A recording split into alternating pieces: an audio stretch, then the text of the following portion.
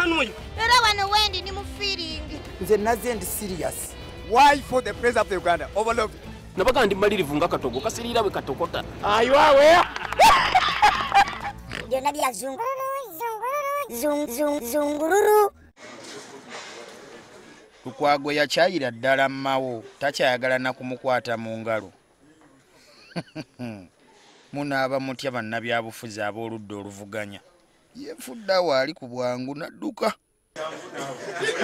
Bannabyabufuzi tujja kubavaako tudde kuona omwana omuyimbi Fresh Kid. Minisita Nakiwala Kiyingi yamulemeddeko ayimbe nga bw'asoma. Singa kale gavumenti bulijjo bwevaayo ne ku baana abatasoma be bakozesa emirimu mu bibuga ne mu byalo. Buli mwana yandibadde mu ssomero. Bulijjo Negulo wasomye.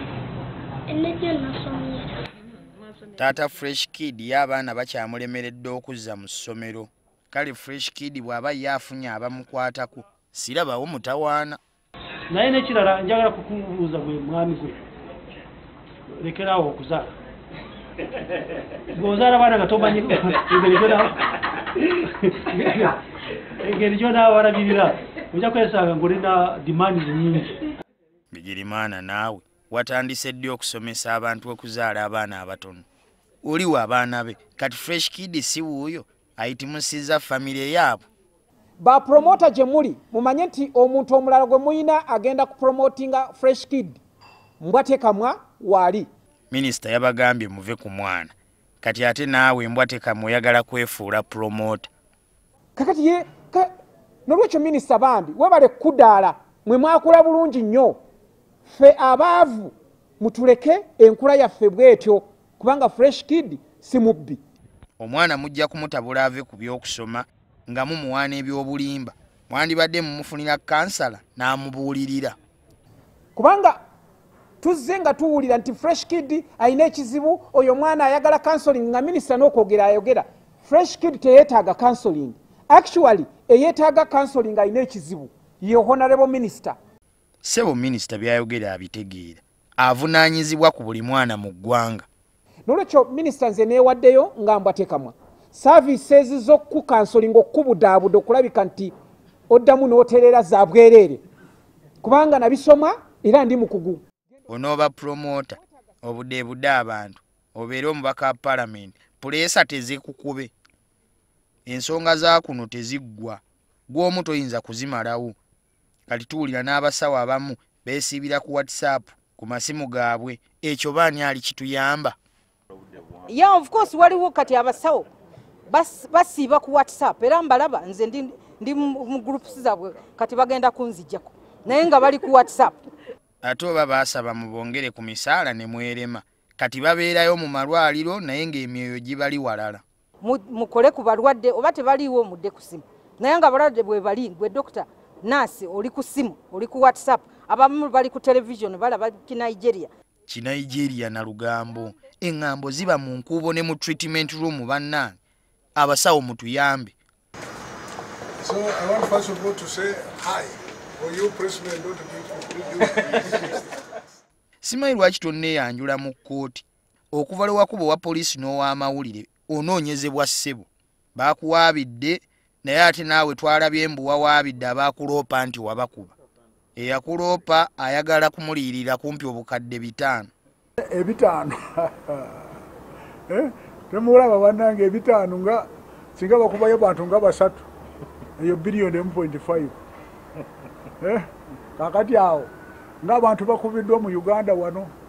Sebo obadde oyagala buli gw'okuba omusasule sente mmeka? If you want to know somebody who is very peaceful, it is me.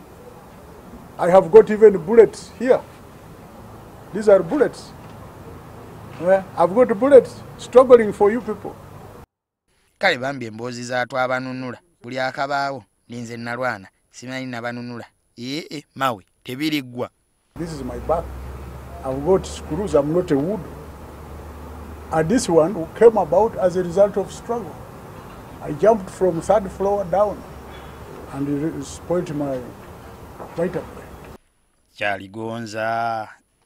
Gwe n'abakuumi bo mwetaagibwa ku by'okukuba Namaganda owa traffic n'ababaka baayisa ekiteeso ogobwe ku bwambasada mbu oswaza buswaza Uganda. I'm telling you now, they are stupid. Quote it. Lindako nkawandiike bulungi. Kyaligonza agambye nti ababaka bonna basiru olw'okuyisa ekiteeso ekimugoba ku bwambasada bwa Uganda e Burundi. Kyaligonza also added that him as a bush war fighter he will work hard to stop impunity in this country. Did you go to the bush to come and beat people? Then you are becoming a bushman. You should continue staying in your bush. Yasula wa Kyaligonza. Oba baneiba be babeera batya? Kozi mu lutalo yali namba 4. Aziwa nalaga abantu ndi namba 4 mu lutalo. Olutalo lwali omukwenda 8. Either dayo mu nsiko gye wali kubanga empisa zo za mu nsiko. Ensiko yeruwero tekyaliyo. Mateeka ge gakola kati. Kasita baamuyise mu kkooti ajja kugendayo.